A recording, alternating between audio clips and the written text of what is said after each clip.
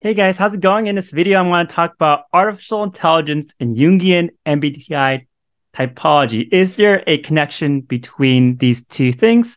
I believe there is.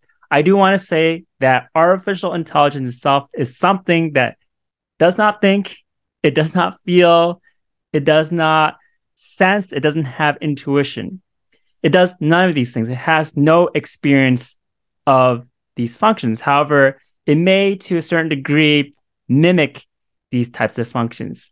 So what I believe is that artificial intelligence could represent the viewpoint of a certain kind of cognitive function, and that certain types are more likely to predominate in creation of artificial intelligence, or in terms of the philosophy behind artificial intelligence, that this philosophy is represented by one function more than the other functions. So when I look at Carl Jung's work, when I'm looking at his descriptions of the different cognitive functions, what really stands out is how similarly the philosophy behind artificial intelligence and how it's designed is similar to the extrovert thinking perspective, even more so than introvert thinking perspective. So obviously, artificial intelligence belongs under the realm of science, right? So science is predominated by thinking types. There's feeling types in science, but even the feeling types who are operating under science, they're operating within a thinking principle, because thinking is about deduction, is about analysis, is about formulas, is about calculation. Artificial intelligence does none of these things, but it's designed based off of these thinking kind of principles, definitely more so than feeling principles. Anyway, I want to get back to Carl Jung's writing piece. I think it's really interesting. Like, I was reading the descriptions of the functions, and it's like, wow, when you read the description of extrovert thinking, how much it resonates, how much it corresponds with the philosophy behind artificial intelligence. Against artificial intelligence itself is not extrovert thinking, but there's people who designed artificial intelligence. There's a mindset behind artificial intelligence, which is very much extrovert thinking. So Carl Jung writes about how extrovert thinking collects and absorbs a lot of indigestible facts and factoids, a lot of data, absorbs it to determine how to make things work. That artificial intelligence obviously very much embraces that kind of philosophy of absorbing tons of data, kind of being able to mimic how humans do things to kind of figure out how to make something function like a human being. The other thing that stands out in Carl Jung's writing is that the tendency of extrovert thinking to deduce things down to formulas. And what he writes is that sometimes what extrovert thinking does is that it takes something and kind of like reduces it down to a basic principle, like this is nothing but this. And the example that he gives is that in sciences, especially at his time, everything kind of gets reduced down to energy. Everything is made up of energy. And he actually kind of complains about this tendency of extrovert thinking to do this and its predominance in the field of science. So you see that with artificial intelligence, that it kind of boils things down into basic formulas. You have like general formulas that kind of work for most cases. And then with more nuanced cases in life itself or how things work, then you create more nuances within that formula, little formulas within that formula in order to capture how everything works, or supposedly capture how everything works. So this is how Carl Jung describes extrovert thinking. It's very much the model by which artificial intelligence is based on in terms of its construction. So if artificial intelligence belongs under extrovert thinking, how come it doesn't belong under introvert thinking? So I've been looking at the work of Noam Chomsky, who's obviously in INTP. And one thing that you notice is that he critiques artificial intelligence quite a lot, because obviously how artificial intelligence is designed right now is not coming from an introvert thinking place. It's coming more from an extrovert thinking place. His critique is that what happens is that we use this system by which artificial intelligence work to kind of assume a deeper understanding of human consciousness. So this is like when extrovert thinking kind of goes too far in terms of being naive. So the vast majority of expert thinkers, they have, a better development into thinking. They want to understand how things work at a deeper level. But when it's very one-dimensional and there's no development of the introverted thinking side in terms of the thinking realm, it's a very lopsided kind of development here. What happens is that there's a mistake of basically mistaking the data as the deeper understanding or philosophy of how things work. You can see even in the title itself, it's not machine learning, it's artificial intelligence. This is by collecting a lot of data about how humans do things, you know how consciousness works. You know how humans understand the world. And Noam Chomsky says, no, you're not even close to that. You're simply mimicking human behavior without having a deeper understanding. So where expert thinking could kind of, when it's lopsided, then it might take that approach and kind of assume that the data represents reality. And you can see that in movements in history within science, where when science becomes very just data-driven, for instance, like behaviorism, it kind of assumes by just looking at external behavior that you understand how people work, but it only works in a very, very limited degree. So you need introverted thinking understanding to kind of be able to figure out how things work at a deeper, more fundamental level. So one thing that Noam Chomsky criticizes about artificial intelligence, and much like the critique about expert thinking, is, again, there's full of indigestible facts and it's just together, right? It's not pieced together elegantly into a true system of understanding. And he makes this really great point in which he says, we are not a statistical machine that's just lugging around a lot of data in order to make decisions in our lives. Not at all. In fact, we're able as human beings to do things with very little data. In fact, we have a terrible memory.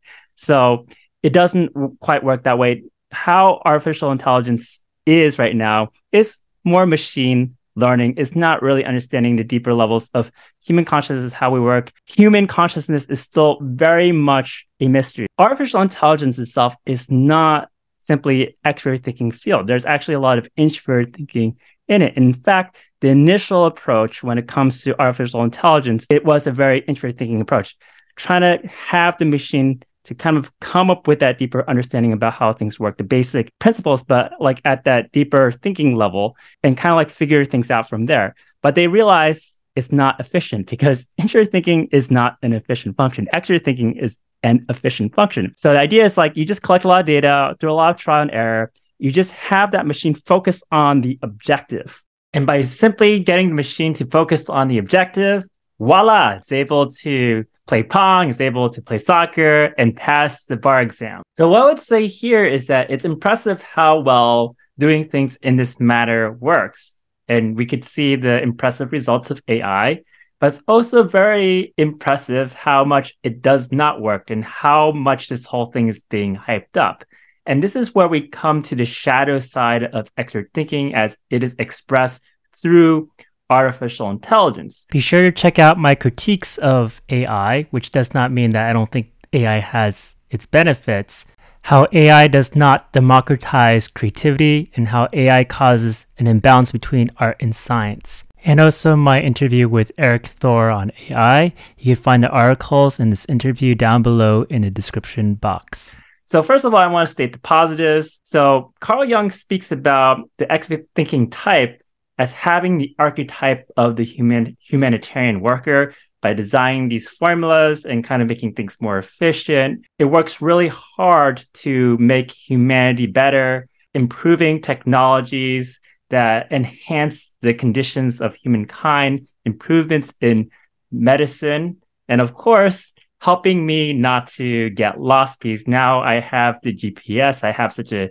terrible sense of direction, and AI helps me be able to find my way around. So I basically look at artificial intelligence as basically the extension of the virtues of technology, and technology is basically the extension of the virtues of expert thinking.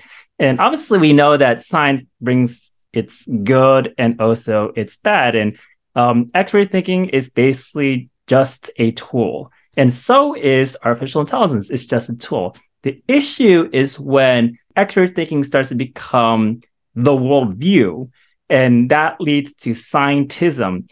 And when that comes into play, then artificial intelligence will have its harms and also have its dangers as well. So I don't think there's something wrong with artificial intelligence.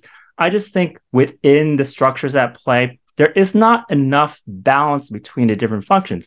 Look at Carl Jung's work. It's all about finding that sense of balance between opposites. And right now, at least in the realm of science, expert thinking and its philosophy has a lot of value, but there's a little bit of imbalance here. The way this technology is being developed, there's not enough input from other functions. And I emphasize here in this particular video, the input of introverted thinking. So obviously, efficiency is positive, but it's not an end all and be all. And when extroverted thinking kind of engages in that reductionism, like basically says efficiency, good, whatever is faster and stronger is good, right? The sense of pragmatism, like whatever works is good. That works for a lot of cases, but this could potentially escalate into something that is not great. And I also want to emphasize not just in terms of the risk to humanity, but also the harms along the way. I feel like right now there is an imbalance of functions when it comes to artificial intelligence.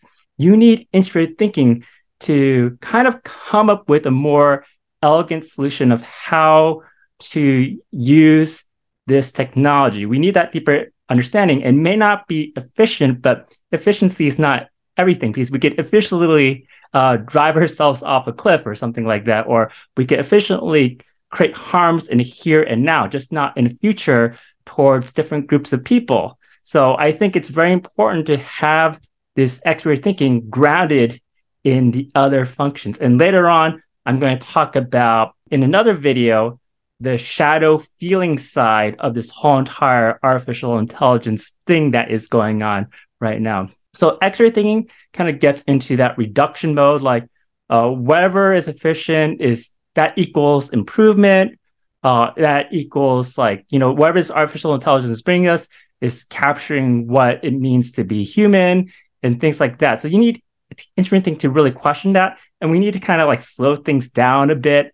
So Noam Chomsky really argues for the role of introverted thinking in the design of artificial intelligence, because he says, otherwise you have risks. So, it's impressive to the degree that extroverted thinking behind artificial intelligence is working, but because it does not really truly deeply understand language at a deeper level, the issue is it could work 75% of the time. It's not Noam Chomsky, but someone who was with him in a conference had argued that, you could have a robot bring your grandpa onto the bed, and maybe it works 75% of the time, but 25% of the time it doesn't work because it doesn't understand something at that deeper level. And we mistake it as it can understand. And with all that hype, that causes issues. So as I said, there's nothing wrong with expert thinking in itself.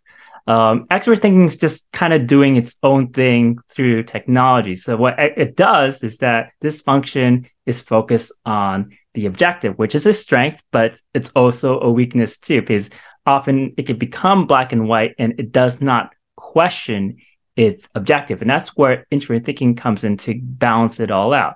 Unfortunately, not due to the fault of extroverted thinking in itself, the structures in society reward extroverted thinking a bit too much that causes an imbalance of the functions. So right now, what's predominating is corporate structures and capitalism, right? Not bad in itself. In fact, they have their place and it can be good. But when this corporate capitalist thing gets combined with scientism, this too much faith in the promise of technology, that kind of creates a bit of blindness. And what happens is that extrovert thinking ceases to be a tool and starts to become a predominant worldview. So I do know that there's a lot of lip service being paid to this idea that artificial intelligence is just a tool, right? But it's not being treated that way. There is a bit of enmeshment with this worldview that it will inevitably bring out the improvement of humankind. That's why we should be going along this expert judging train track, right?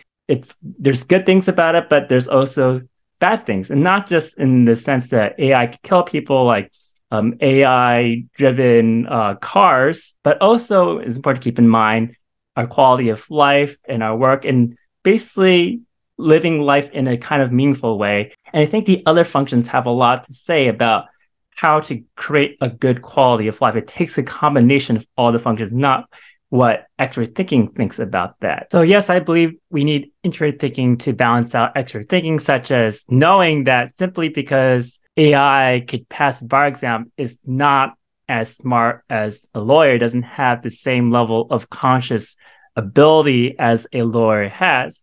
We need the input of all of the functions to be able to inform us what kind of life we would like to lead. And we don't want simply expert thinking to be leading the charge here. We want this function to be working as a team with all the other functions. So be sure to stay tuned, because I'll be making a video about the shadow feeling side of all this artificial intelligence stuff that's going on. So click like and subscribe if you enjoy this content.